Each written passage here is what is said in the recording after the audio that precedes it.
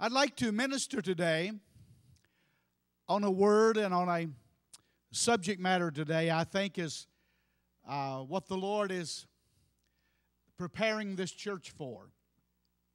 The next level, next plateau that we're aiming for.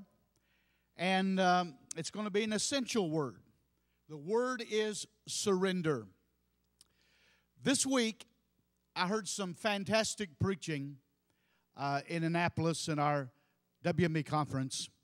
And Brother Alan Platt done a tremendous job as our featured speaker from the nation of South Africa. And he touched on some of these scriptures that I'm going to share with you in one of the morning sessions.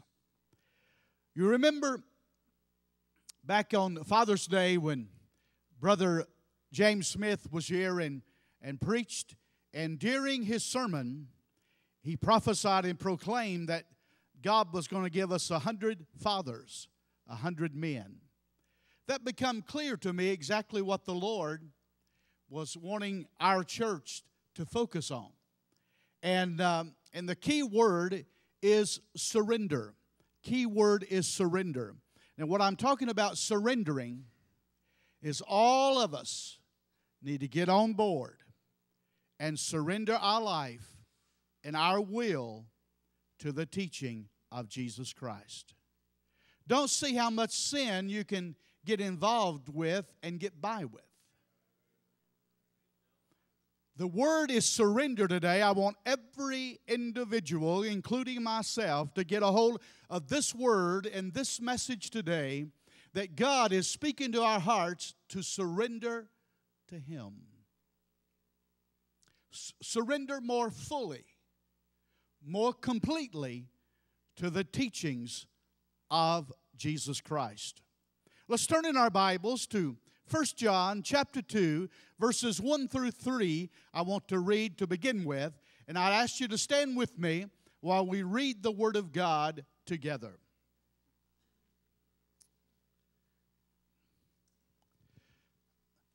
My little children, these things write I unto you, that you sin not. If any man sin, we have an advocate with the Father, Jesus Christ the righteous. And He is the propitiation for our sins, and not for ours only, but also for the sins of the whole world. And hereby we do know that we know Him, if we keep His commandments. Let us pray. Our Father, today we thank You for the wonderful congregation here at Souls Harbor. We thank You for the Word of God. We thank You for the Word, the message today on surrender. We pray for the enlightenment of the Holy Spirit to help me proclaim the Word and help us likewise to receive the Word of God and become doers of the Word of God and not just hearers only. For it's in Jesus' name we pray and believe. Amen. You may be seated today. The word is surrender, and we need scriptures like this that I'm going to read to you through verse 17 today. And it's going to reveal to us how each of us need to surrender more fully to the life of Christ and His teachings and truly become disciples. We need to be disciples of the Lord Jesus Christ. Now, in this passage of Scripture, we're going to talk about 3 categories of believers. Yes, they are various categories or divisions of believers.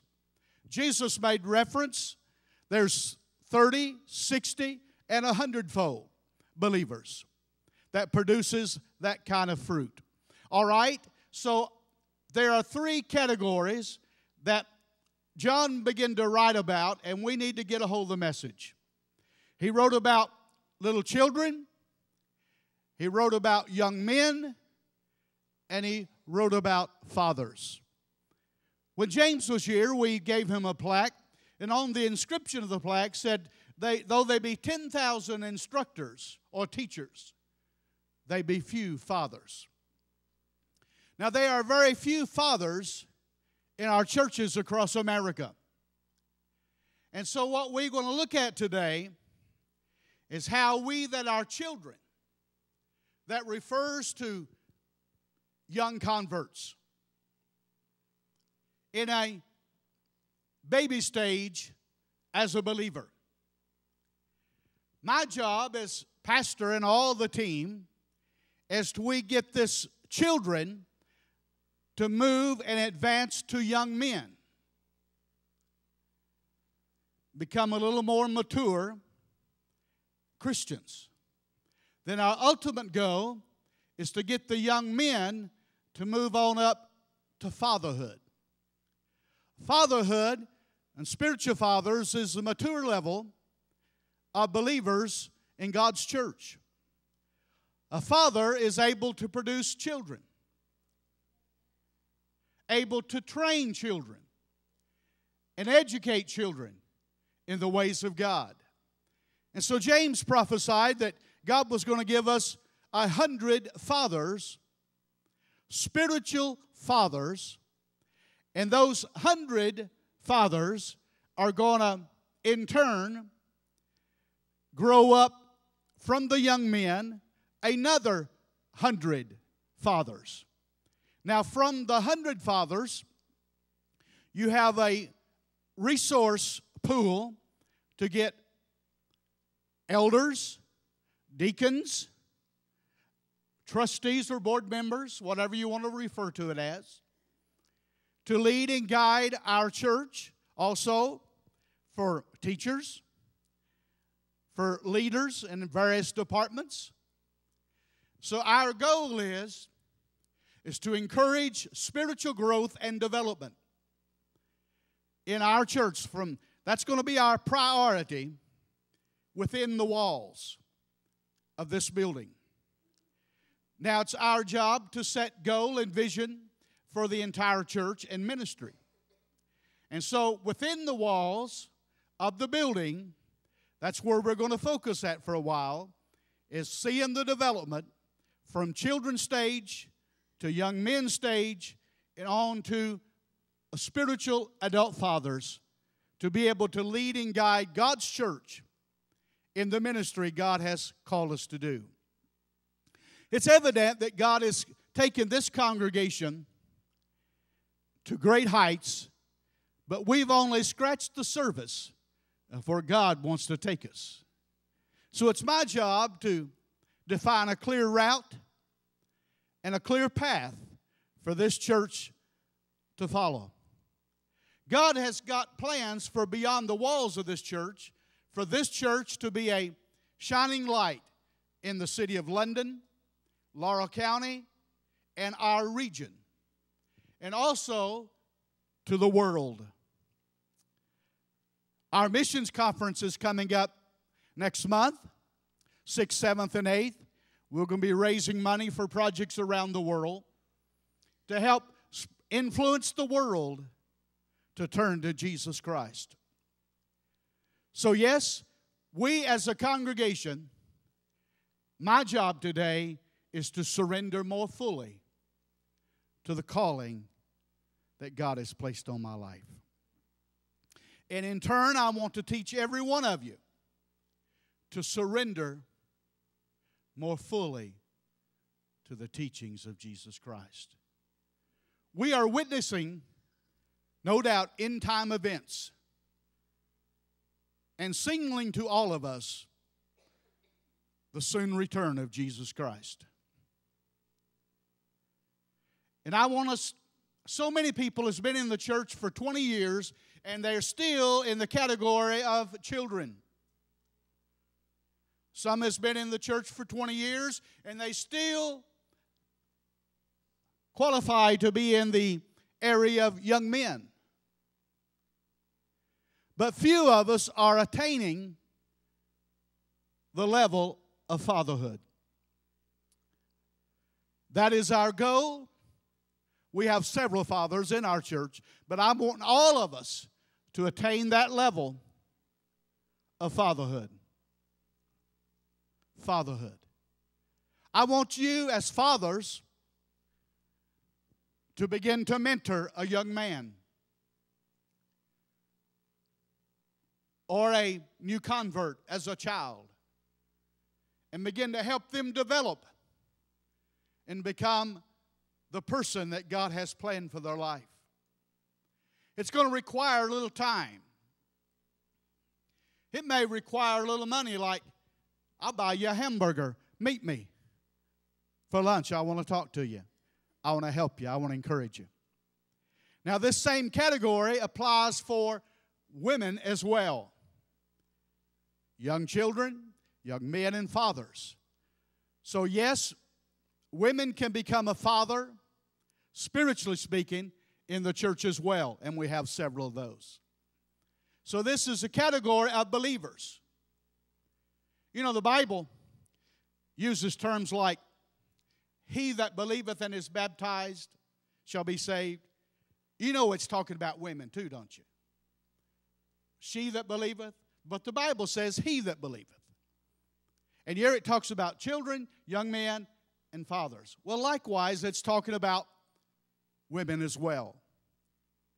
And so the Word of God is not written just to men, but it's written to women as well. So I want all of us to get this idea today that God is birthing in my spirit, and I want it to be revealed to every one of us the importance of surrendering our life, our will, our ambitions, our passions, our goal to the teaching of Jesus Christ.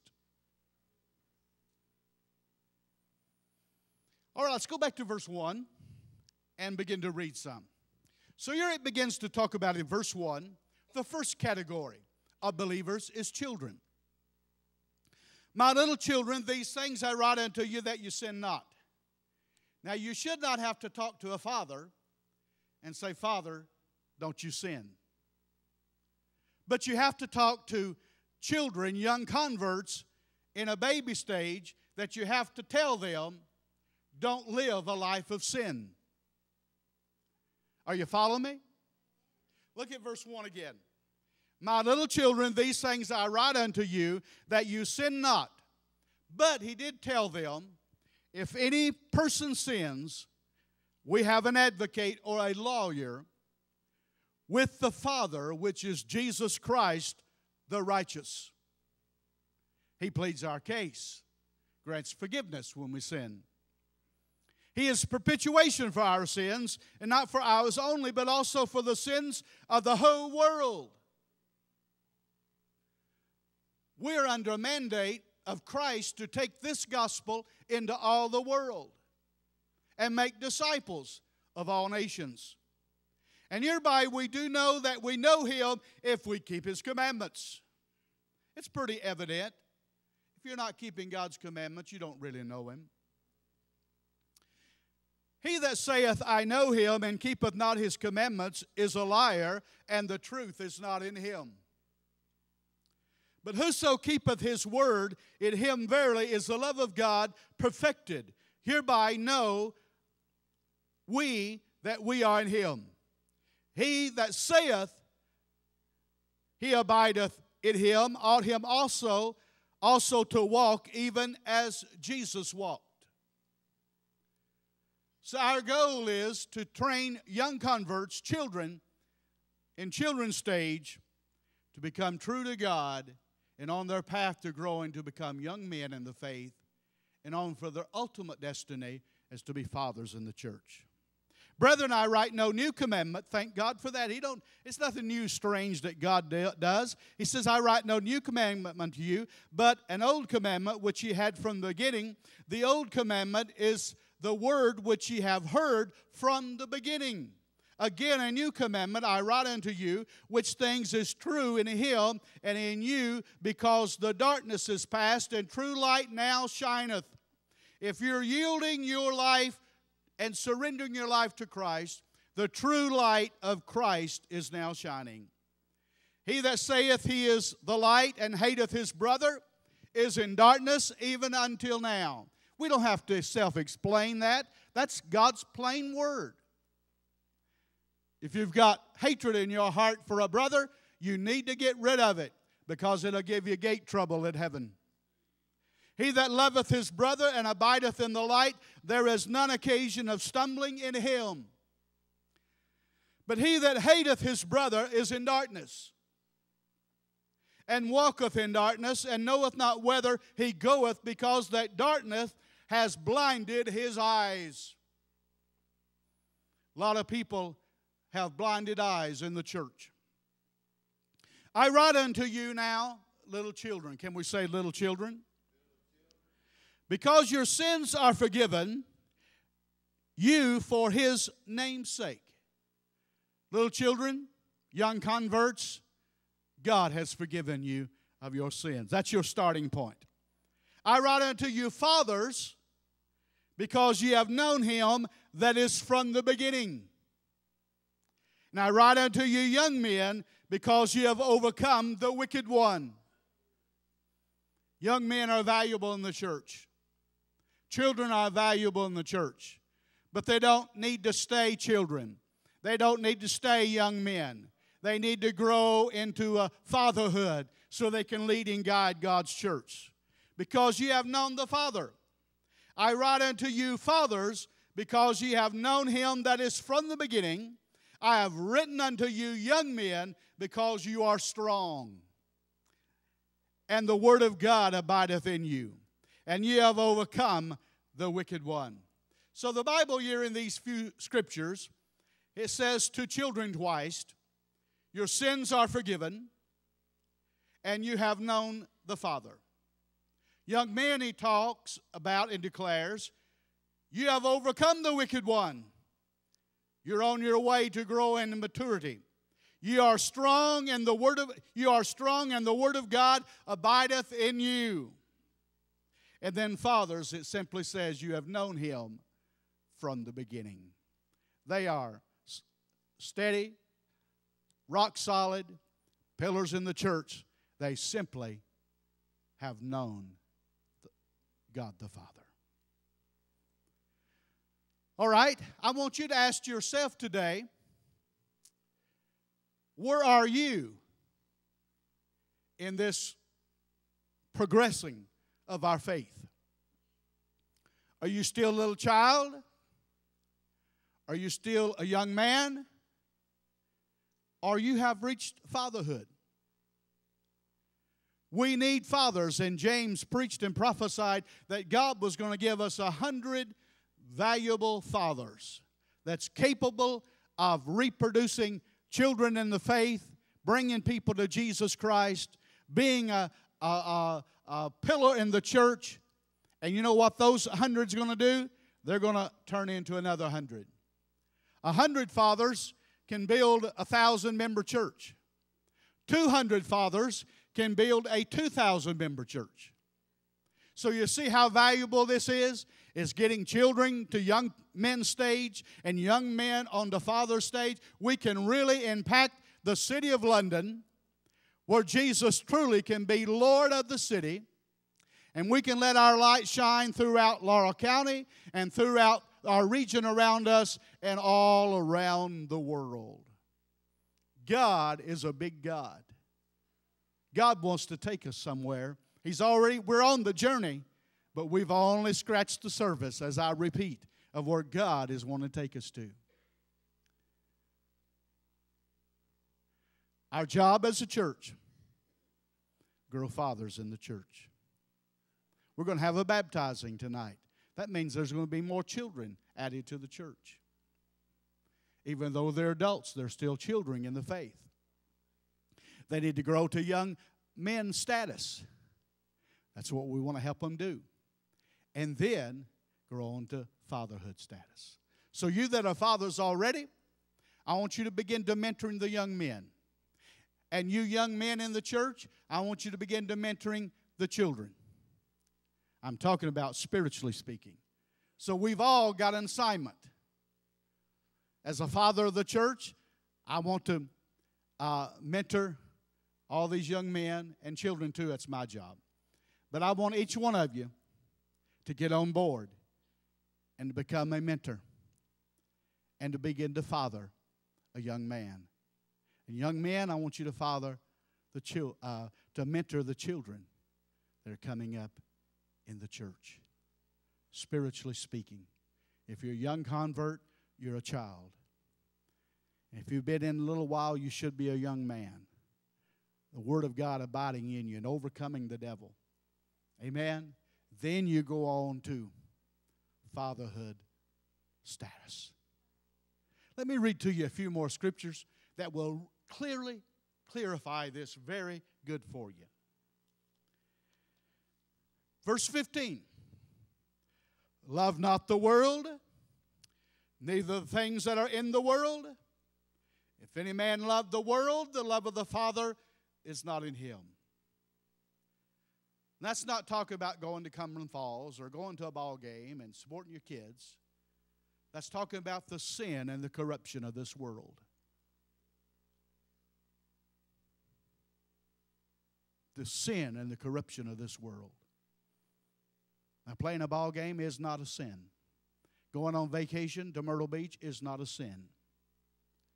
So the world, we love God's creation.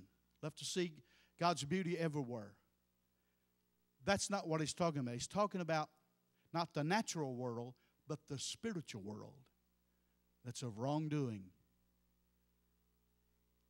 fighting, feuding, devouring one another, taking advantage of one another. The sin of this world. Fathers know that, and we need to teach that to the young men, and young men teach that to the children.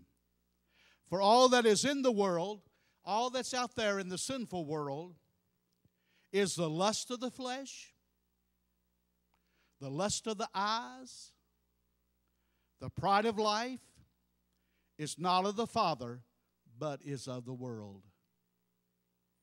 Look at these categories. The lust of the flesh, the lust of the eyes, and the pride of life. It's not of the Father God, but is of the world. A spiritual father in the church is not of you either. And you're to teach it to the young men and the children in the church. Listen to verse 17. And the world passeth away, and the just thereof, but he that doeth the will of God abideth forever.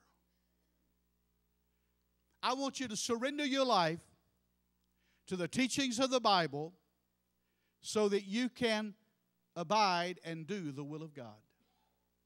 And so doing, you will live and abide forever. Amen? So you've got your assignment within the walls of this building, is all the children are to grow to become young men, and young men are to become fathers. That includes the women as well. God wants us to mature and be leaders in God's church. In so doing, we'll be able to influence our city, influence our county. We want to be a positive light to our city. Oh yes, the city knows where Souls Harbor's at. Amen? They know where we're at, and we're making an impact. Laurel County knows where Souls Harbor's at. And parts of the world as well knows where Souls Harbor is well. We're looking forward to Samson being here. I got to meet him Friday night up in Hamilton. A wonderful man. And he's going to be here tonight sharing with us the love of God, singing about this good Jesus. And boy, I'll tell you, God's got a work that's going on all around the world.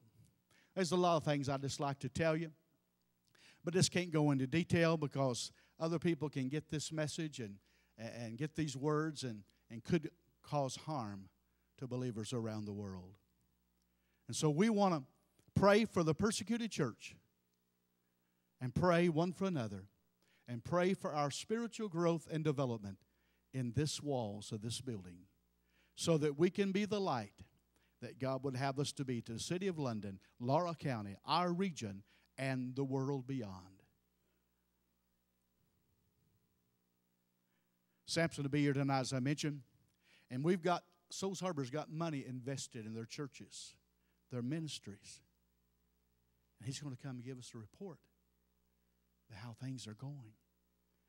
That excites me to no end. And if it don't excite you, that should be telltale signs that you may be still in the children's stage or you may be in the young man stage, and you need to grow on up to fatherhood, because that's why we exist as a church, to fulfill the Great Commission. It's not a great suggestion, but it's a great commandment to fulfill the Great Commission. Wow. That's why we exist as a New Testament church. Some churches exist for, I don't know why they exist. There was one preacher was telling about a story, and I think there's some merit to that. We need to let it sink into our hearts. This person came to the minister and said, I want you to pray for me, that God would heal my body. And abruptly the minister said back and to that person and said, why would the Lord want to heal you?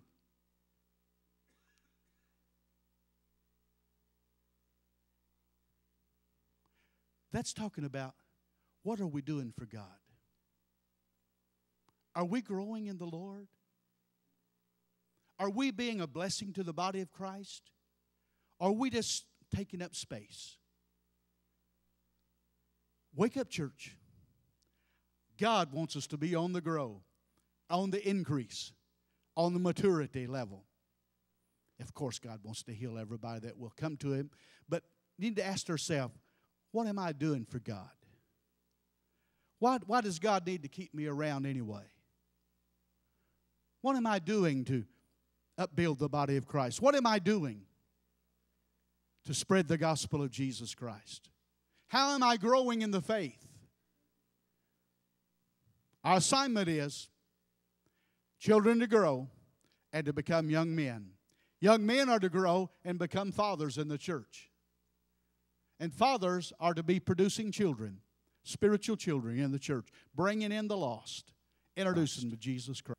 I know this is heavy stuff, great responsibility, but I know you'd rather me tell you is wait till you get to judgment and Jesus tell you.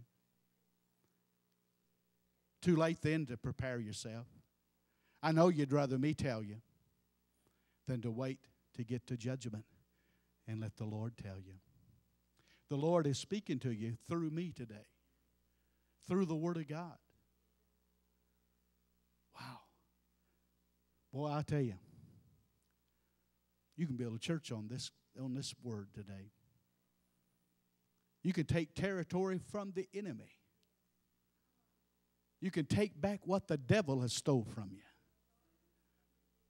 And I want to tell you today, our prayer is, God, help me to surrender to you. Surrender. That's the key word. Surrender to the teaching of the Bible. Many of you know what the Bible says, but you're not doing it. I'm calling on all of us, myself, all of us.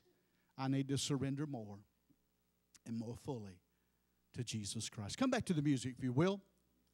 And let's stand, the congregation. My, what a good crowd we've got gathered here today. I'm trying my best to help you. I love you. God loves you.